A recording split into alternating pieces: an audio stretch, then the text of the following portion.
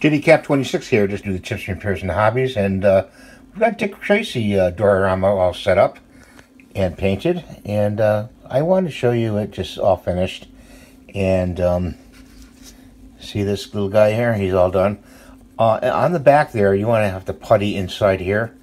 So putty inside the back of his coat, because it leaves a big gap there. And I'll put them together now, since he's all done. Okay. The other thing is there's a hand part up here, so make sure when you spray paint this railing you don't cover up the hand. You remember the hand is there. That's one thing. The railing is very difficult. There's a little notch here for his foot to glue onto, so you got to have the notch on the left side and put it all together the same way, all the steps the same way. And then there's a support on the side there you have to put on. So each brick I did with the airbrush very, very carefully.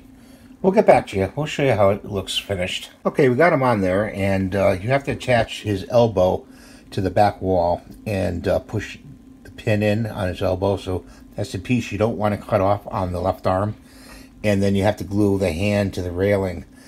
And you're going to have to hold it there, okay? Because what happens is it wants to separate it. Don't try to put the foot in at the bottom where the pin is. There's a pin on the bottom of the step. Try to do it afterwards. You know, I'm going to try to glue it in afterwards. You got to get that hand glued on there well, and the elbow. So we're letting that dry.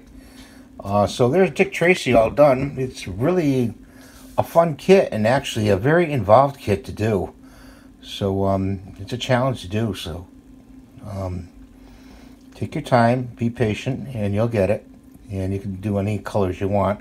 I still have to do some touch up here and there on the paint job, but I hope you enjoyed this video. And I didn't show you painting because you've seen me painting before, and I hope you enjoyed it, seeing it all finished and all done. So thanks for watching. Please like the video if you like it. If you don't, I'm sorry you don't like it. And please rate and subscribe, and we'll see you next time for another modeling video or something else. Take care.